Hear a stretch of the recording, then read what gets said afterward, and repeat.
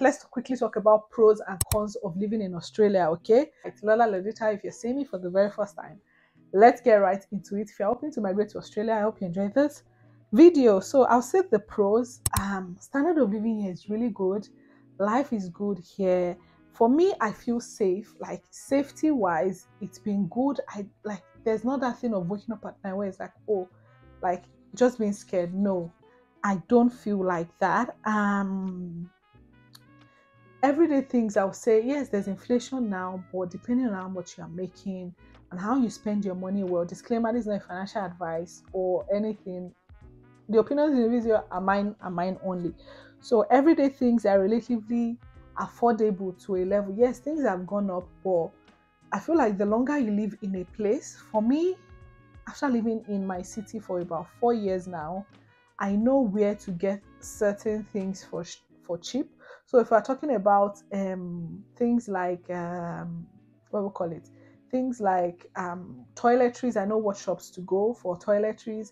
If it's like goat meat and all those things, I know what shops to go to. If it's yeah, I just know what shops to go to pick up certain things. Okay, so that is another thing.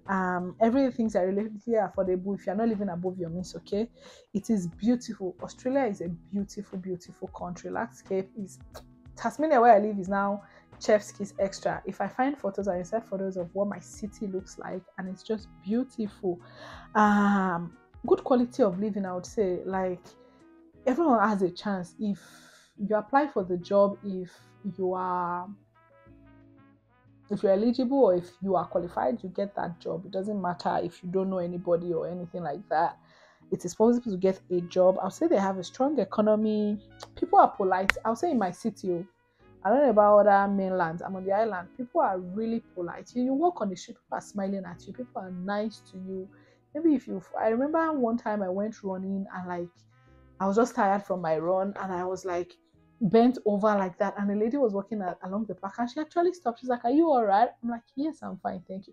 Like it's just those little things that you might not consider sometimes. I know in the big city everybody's like minding their business, but in my small town, people are nice. Okay, I would say people are very nice.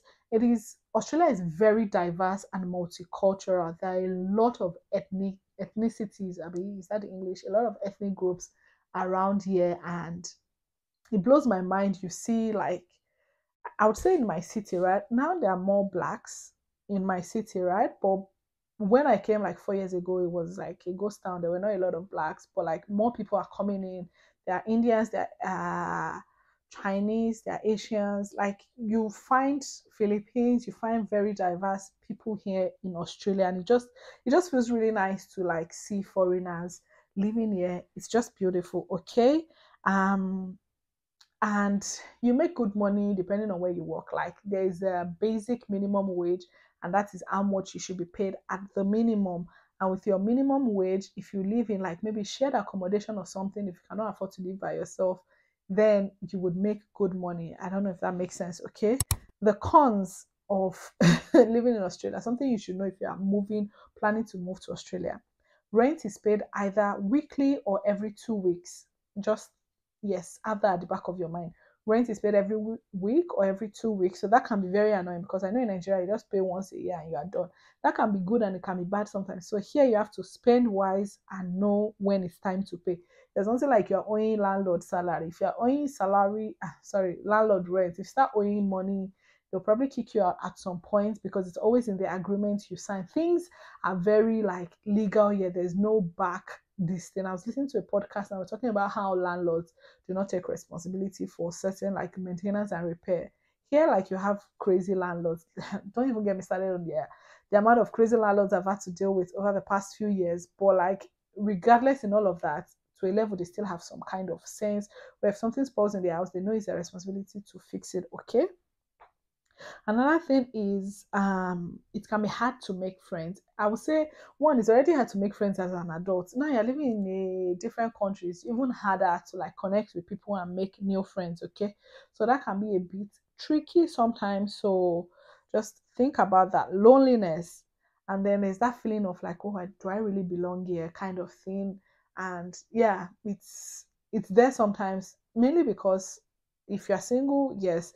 If you have your family, like husband and kids or something like that, or vice versa, it might be a little easier because you have your family to stay connected to beat loneliness. I talked about that in another video. I'll link that up here. Things you should do. Hard work is like expensive. When I say hard work, I said hard work. Handy work is like expensive. So like if you want to like get an electrician, get a plumber, the weather is reversed. I don't know if we'll call that a con or a plus, because the con for me would be like you never experience white Christmas. I really miss white Christmas from when I lived in Russia, where there was snow in Christmas. I associate in my head, I still associate snow with Christmas. You get, but at the same time, it's nice when the weather is nice. You can actually go out in December and have fun. Whereas every other place in the world, it's winter, so I can't relate to that. Okay, we're finally getting out of winter, and it's just so nice. But yeah, I think those are like the pros and the cons of living in Australia. It's, yeah, I think it's different for different people. So think about your why before you move to Australia. Why do you want to move here? What do you want to achieve, and all of that. And I hope you found this video useful. Australia is a beautiful country. I would say even if you're not coming here to live, if you want to go on vacation, consider Australia. Australia is chef's kiss. Gold Coast is beautiful. I have to go back there. I've been there once. I'd love to go back. So like there's so many things and so many places to see in Australia. So consider that if you ever think of traveling, or yeah. So I'll say those are the pros and cons. Like after living here for 6 years, I can say, yeah, everything is not perfect, but it is good. You can live a good life here depending on what you're after. Okay, and I hope you found this video useful, helpful in one way or another.